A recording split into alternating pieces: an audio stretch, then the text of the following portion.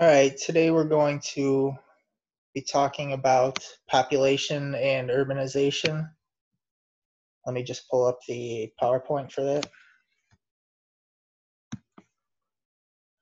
Okay, let's go over our learning objectives. We're only going to do half of this chapter again today. I find it's easier for me to do them in chunks, so we'll do them by halves probably from here forward. Maybe not. I haven't decided yet for sure. Okay, so what we're going to do is we're going to contrast the views of new Malthusians and anti-Malthusians on population growth and the food supply. We'll explain why people are starving. Then we'll also explain why the least industrialized nations have so many children, the consequences of such rapid population growth, population pyramids, 3 demographic variables, and problems in forecasting population growth. And then that's pretty much where we'll stop. We'll just talk about an introduction to cities, and then that's it. Next time we'll go over how cities developed, and we'll look at the urbanization from city to mega region. Next lecture, we'll also familiarize ourselves with the patterns of urbanization that characterize the U.S., compare the models of urban growth, discuss alienation in communities, types of people who live in the city, the norm of non-involvement, and the diffusion of responsibility. And then we'll explain the effects of suburbanization, disinvestment, and deindustrialization, and the potential of urban revitalization. But those will be next lecture, as I said. So, all right, we're going to talk about who the new Malthusians are versus anti-Malthusians, which one is correct, and why are people starving. So basically, if you look at who the new Malthusians are, they are people who are essentially fearful of population growth and it getting out of control. So according to them, basically, Spanish conquistadores brought back the potato to Europe, and that became the main food of the lower classes. With this greater food abundance, the death rate dropped a lot, and then the population began to explode in Europe. This was all occurring during the 1700s. And Thomas Malthus, where the name New Malthusian and Anti-Malthusian comes from, he was an English economist. He saw this population growth as a sign of a big problem, and he proposed the Malthus theorem, which said that although populations grow geometrically, basically from 2 to 4 to 8 to 16 and so on, food supply increases only arithmetically from 1, 2, 3, and 4, and so on. This means that if births go unchecked, the population is going to outgrow the food supply. So basically, you have a situation where food is growing almost linearly, whereas population is growing exponentially, and that is a huge problem. Okay, so New Malthusians are convinced that the situation is pretty bad, if not worse than what Malthus ever would have imagined. So for example, in the time that it takes you to read this chapter, about 20 to 40,000 babies will be born. And then by this time tomorrow, 246,000 more people will be on this earth. So every day there are 246,000 more people on this earth. You have people being born and people dying, but there's an additional 246,000 people every day. And you can see that from this figure here. Basically, we see that each day you have about 403,000 people being born, 157,000 people dying, for a net total population increase of 246,000 people. Then every second you have a net increase of about 2.85 people. Every minute you have 171 new people. Every hour, 10,250. Each day, as we said, 246,000. Each week, 1,722,000, and so on. Each year you get about 90 million additional people.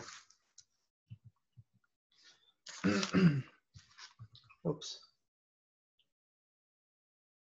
So this slide just basically explains what we've already been talking about. What's next? This illustrates the exponential growth rate of the population, right? So basically exponential growth means that numbers double during approximately equal intervals. This shows a steep acceleration at the end. So now it's like every, I don't know how often it's doubling per se, but every 12 years we're adding an additional billion people on this earth. But you can see roughly every equal interval along the x-axis, there's a doubling along the y-axis, and see how quickly it accelerates.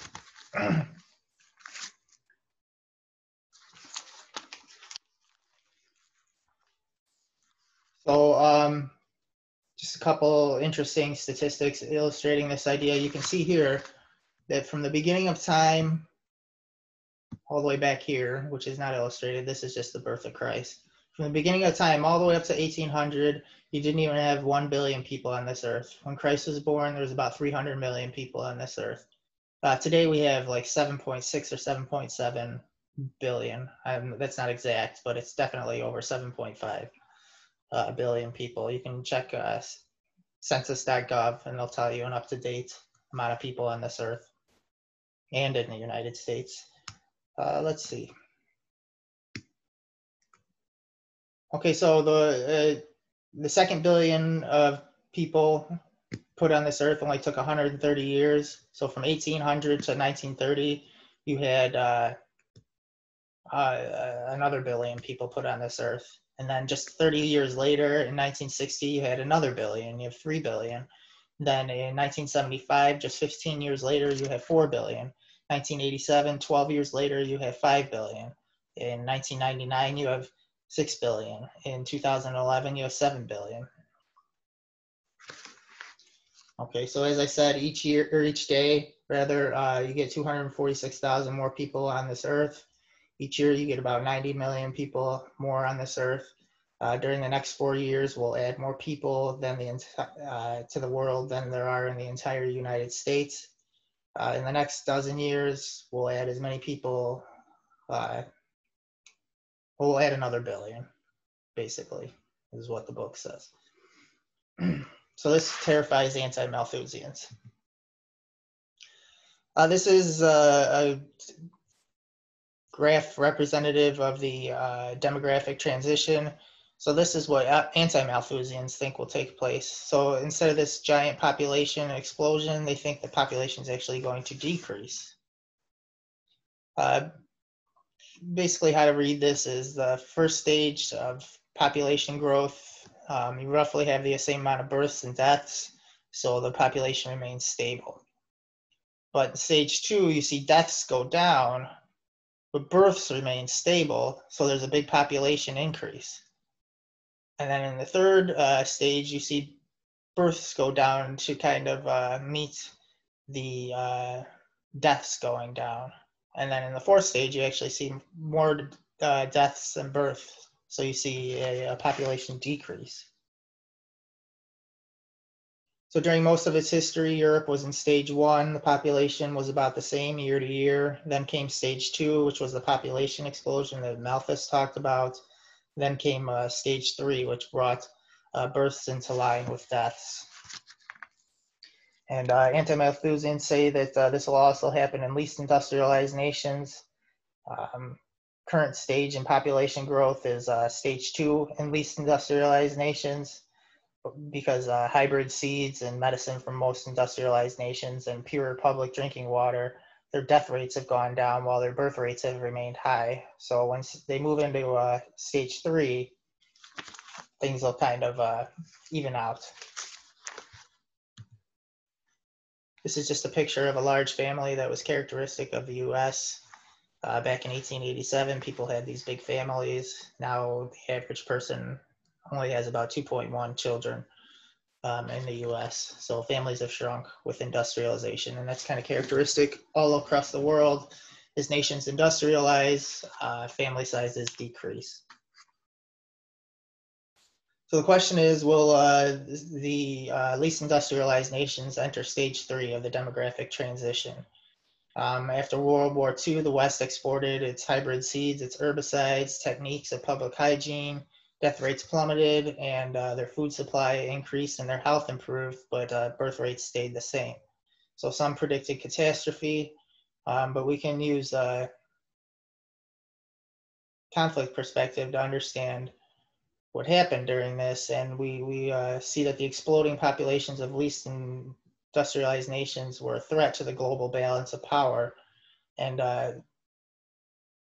more industrialized nations viewed this population explosion as a threat to these more industrialized nations. And then leaders kind of used the United Nations as a tool to help reduce their population growth. And we see now that the annual growth of least industrialized nations has actually started to drop off. It's dropped by about 44%. So you already see them entering stage 3 of the demographic transition. So which theory is correct? Anti-Malthusians predict population shrinkage. New Malthusians predict the population explosion. It's probably just too early to tell who's correct. We don't really know for sure. So why are people starving? This is a line graph looking at food production. It's actually increased.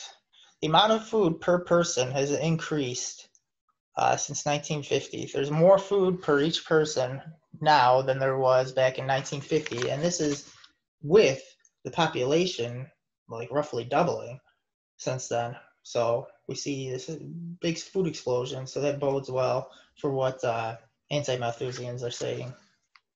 But then why isn't there enough food for starving people in countries, like poorer countries? Is it because it's not because there isn't enough food in the world, it's because the food isn't reaching them.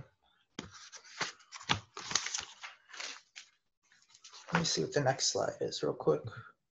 Yeah, so you see the picture of this starving child in Sudan. So why isn't he getting the food he needs? We can conclude that people don't starve because the earth produces too little food. Rather, it's from droughts and wars. These are the main reasons that people don't get food. Droughts slow or stop food production, and so does the war. In a civil war, for example, the different sides will burn crops, and farmers will end up running away to the city. So New Malthusians, though, still aren't convinced. They often will say that the population is still growing, and we don't know how long Earth can keep producing all of this food, right? So that it can end at some point.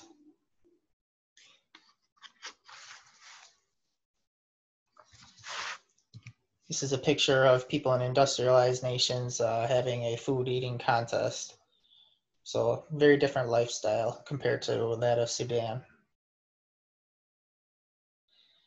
So just as a side note, we know that the problems of people starving in Africa is not because there are too many people per se, because there are 37 people per square kilometer in Africa, but there are 136 people per square kilometer in Asia. And Asia doesn't have the same food problems as Africa.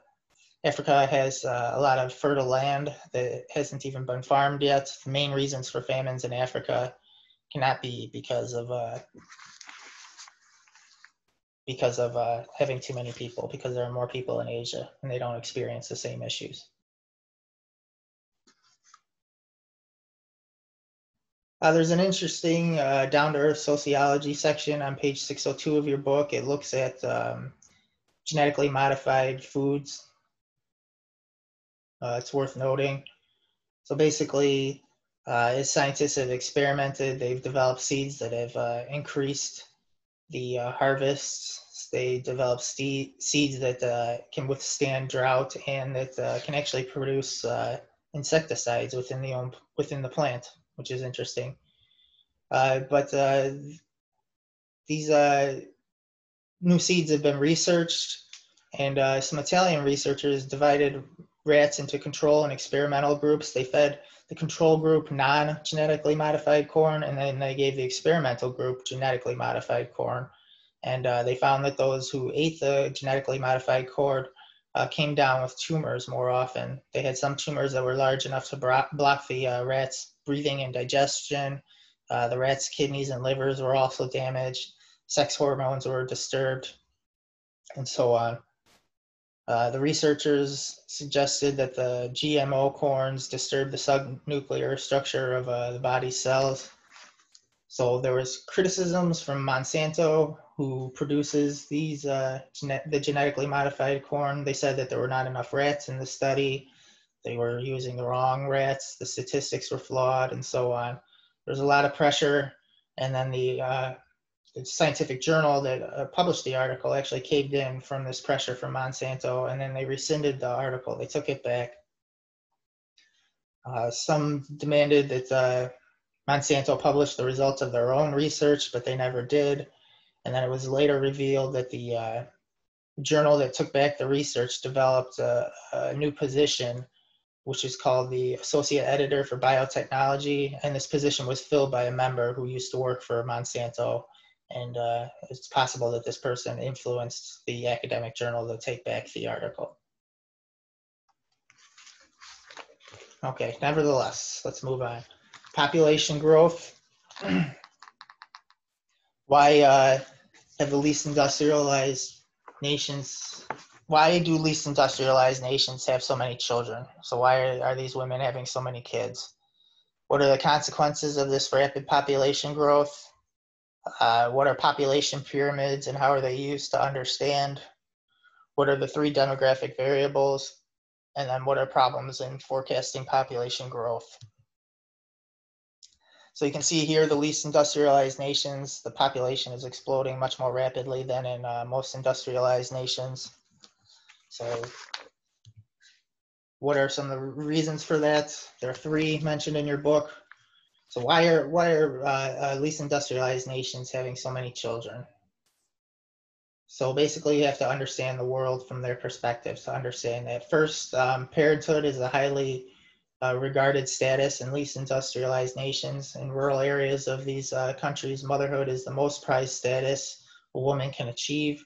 The more children she has, the more she is thought to achieve her purpose in life. Similarly, a man proves his manhood by fathering children, especially sons, because his name lives on.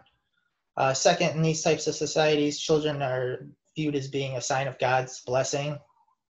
And third, children contribute to the family income at a young age, and you can see that here. At like about 8 years old, kids start caring for chickens and ducks. Also at 8, they start caring for younger children, fetching water when they get closer to 9, and so on down the list. They perform more and more economic functions, so they're useful. In least industrialized nations, the government doesn't provide benefits like Social Security or unemployment. So the more children you have, the more security you have. They can lend you, they can give you money. They can do work when you're sick or when you're too old to work. So the book talks about a man in India who says that he said that people tried to convince him that he shouldn't have so many children. He has 8 children. He says, now you see, I have 6 sons and 2 daughters, and I sit at home in leisure. They are grown up and they bring me money. Because of my large family, I'm a rich man. So basically, they're an economic asset.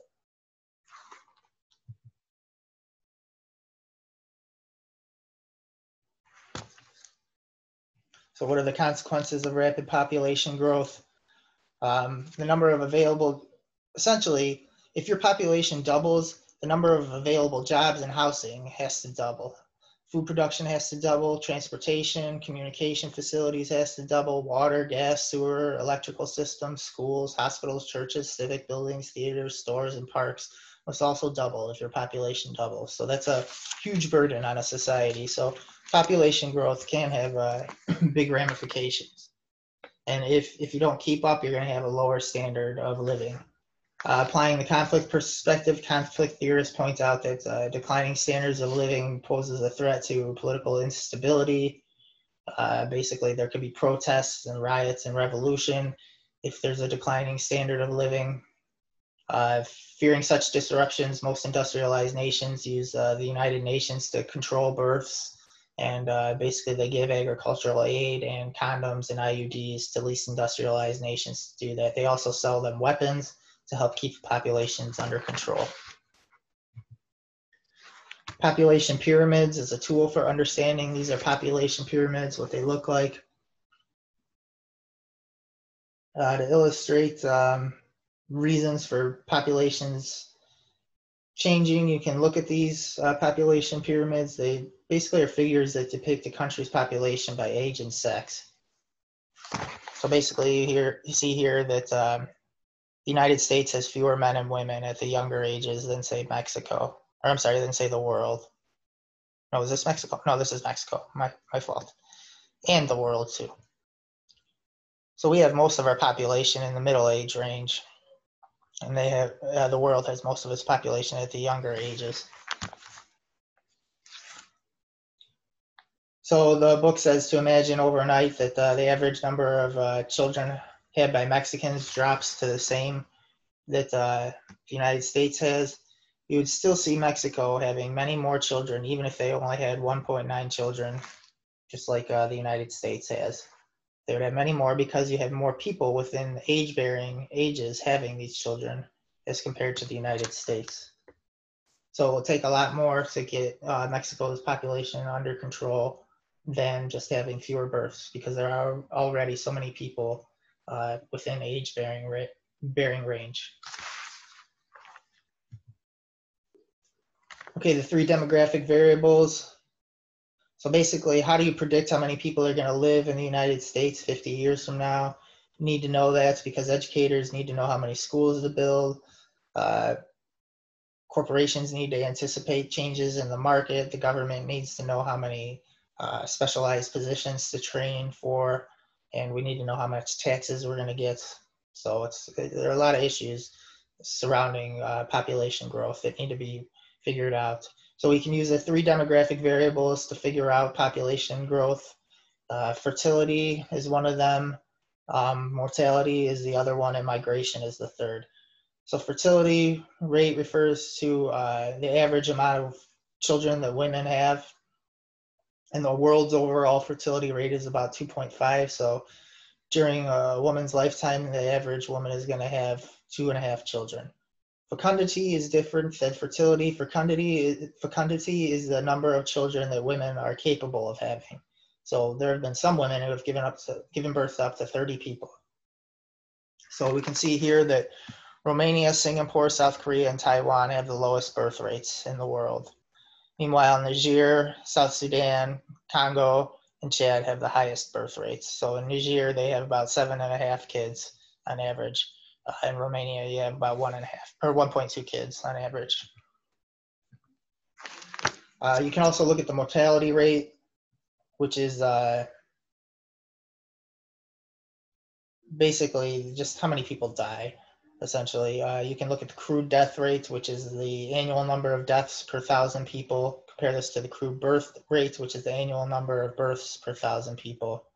And then you can look at migration too. So we're trying to figure out where the population is going to be 50 years from now. We're looking at births, we're looking at deaths, and we're looking at migration. So migration is the movement of people from one area to another. There are 2 types of migration. One of those types is when people move from one region of a country to another region of the country. So for example, a lot of people are moving to the south these days from the Northeast and the Midwest, and they're also moving to the Southwest. And then you can also look at the Great Migration, which is where a lot of Black people during World War II and after World War II moved to the North for jobs, and now they're moving back to the South, as I said. The second type of migration occurs when people move from one country to another, and this affects the net migration rate, which is the difference between the number of immigrants and emigrants per 1,000 population. So you have people moving into the country, which are immigrants, and you have emigrants, which are people moving out of the country. And then you basically subtract the two to see the net migration rate. There are different motivations for migrating. One of them is, well, you have pushes and pulls, essentially. The pushes are people wanting to escape from their country of origin. They want to escape poverty, violence, or war, or persecution of religious and political ideals. The pulls are the things that draw them to a new land, like opportunities for education and jobs and whatnot. The direction of migration, there's a flow of migration typically from least industrialized nations to most industrialized nations, not usually the other way around. The United States is the #1 choice for immigrants. The U.S. admits more immigrants each year than all the other nations of the world combined. So 1 out of every 8 people in the U.S. was born in another country. Table 20.2 in your book shows where these people are coming from. This is that table. Most are coming from Asia. India and China specifically have that. Most have the highest immigrant rates from Asia, but Asia overall is the area that most people are coming from. Mexico is higher than India and China, but that's in North America. There are fewer people coming from North America than Asia, but there are more people coming from Mexico than any other country. Europe comes in third, Africa, and then South America. These are illegal immigrants. Those were legal ones, which we just looked at. These are illegal immigrants here. You can see that most illegal immigrants are coming from Mexico. So experts can't really agree on whether immigrants are good for the economy or whether they're bad for it. We don't know. So if you look at what immigrants produce in jobs and taxes, that's a good thing for the economy, but you can also see that they cost money in welfare and our medical and school systems. So the fairest conclusion, according to your author of the book, seems to be that the more educated immigrants produce more than they cost, while the less educated cost more than they produce. So basically, we can predict what the population is going to look like in a number of years from now by taking the amount of births, subtracting the amount of deaths, and then looking at migration, the 3 demographic variables that we just talked about. But there are some caveats to that, and one of those would be that politicians often try to influence population growth. So this is an example of Italy doing that. In Italy, they had commercials showing a man holding a half-burned cigarette and the words, "Don't let your sperm go up in smoke." They also had another advertisement showing a woman holding an hourglass with the words, "Beauty has no age limits, but fertility does." So they were trying to get people to have babies. Italians were kind of offended by these, and then the government pulled the advertisements, but other countries have been successful. So, for example, Hitler outlawed abortions and offered cash to women to give birth, and it succeeded. In Turkey today, politicians pin a gold medal on a woman who gave birth to their first child. They also give cash to women having children. China did the opposite, and they were successful in decreasing the amount of children that people had. They used to have the one couple, one child policy. So if a woman became pregnant without government permission, doctors would abort the fetus, even if she was 9 months pregnant. After her first child, each woman had an IUD, and every 3 months she had to have a sonogram to verify that she wasn't pregnant. If she had a second child, she was sterilized. This reduced the amount of children born in China by about 400 million. The result is a shortage of young people entering the workforce, and it kind of threatens their economic expansion. So they shifted their policy, and now they allow 2 children. So it's not just politicians affecting the outcomes of population growth. You also have things like wars, economic booms, economic busts, plagues, and famines. These all also affect population growth. So yeah, going back to China real quickly, and India, you see how many missing girls are there in the world? There are over 100 million missing girls. For every 100 births of girls, there are about 105 boys born. In China, for every 100 baby girls, there are 121 baby boys. So China has about 30 million fewer females than young males at about age 20. So what happened to all these girls? Female infanticide is the reason for it. And we see that it was common years ago in China, for when a woman went into labor, for the midwife to sometimes grab a bucket of water and then plunge the baby girl into the water before it can take its first breath. Also, there was sex selection abortion, which basically aborted any female babies. At the root of all this is economics. When parents can't work, they expect their sons to support them. But when a daughter is grown, she's not going to support the parents. She's going to show obligation to her husband's family. So now you basically see in China, there are 6 bachelors for every 5 potential brides. So politicians are fearing that men who can't marry will become alienated from society and create problems. So they've, once again, I said they've uh, taken the emphasis off of one child and having male children. And here you see a photo of Chinese parents with their female child trying to increase the amount of children that are female children in Chinese society. So basically, here's a projection of U.S. population growth in the future. It just really depends on a bunch of factors that you've already kind of talked about. You know, how many women will go to college? That's going to affect the population growth. How many immigrants will we have? That's going to affect the population growth. There are a ton of unknowns, and that's why we have different predictions. Okay, next we're going to talk about cities. That'll be next time.